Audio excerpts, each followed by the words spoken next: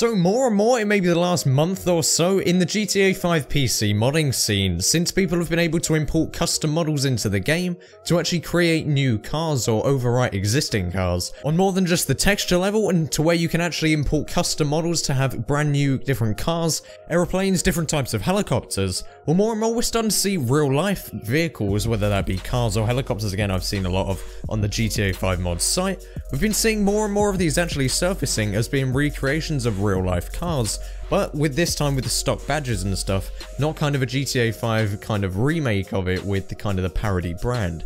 For example, in today's video, I'm actually going to be showing you guys a replacement for the Sentinel XS, which is actually a BMW M3 with a wide body kit on it. Now, as you may be able to tell straight away from the amount that I'm actually crashing in this gameplay, I'm crashing a whole lot.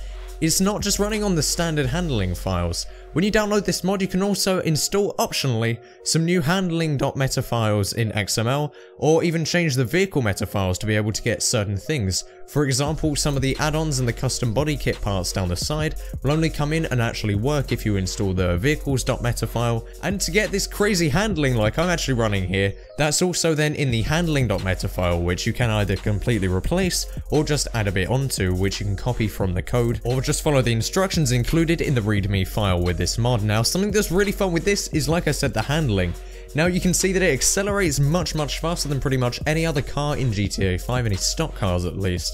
And you'll also be able to see that this thing drifts seemingly around every corner now. In some of the corners I actually managed to kind of hold it and make a nice drift go around the side and keep control of it. But in a whole lot of them, I ended up just spinning out, crashing into anything around, whether it be cars or the barriers on the sides of the roads. But overall, it just takes a whole lot of getting used to be able to get used to handling with these new kind of options set in place. Because this handles nothing like any other car in the game. It accelerates really fast, its top speed is very fast, and it reaches it obviously much quicker. The car itself, even though I was using a controller, just felt very difficult to control, and much more realistic in the aspect of its much stronger acceleration. And even the sports cars in the game, the stock ones, do seem very much slower in terms of their acceleration and top speed than their real life counterparts. But with this mod, that restriction is completely removed, at least for this BMW model.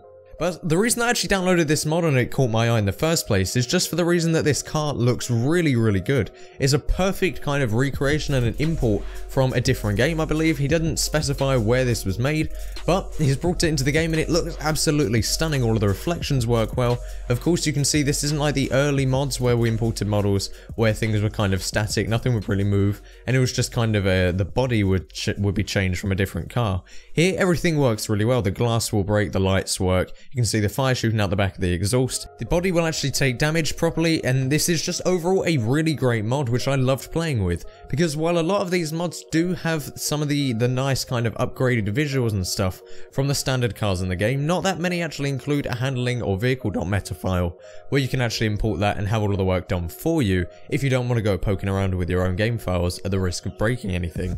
But this thing, just overall driving it and seeing this awesome model in the game is really fun. I'd love for you guys to go and download it. There's of course going to be a link in the description down below, so you can go and check it out there and play with it in GTA 5 on PC. It does of course require OpenIV to be able to import the YTD and the YFT models into the game to make it work properly, but it's actually just a really simple installation. Follow the readme file included and you'll have no problems.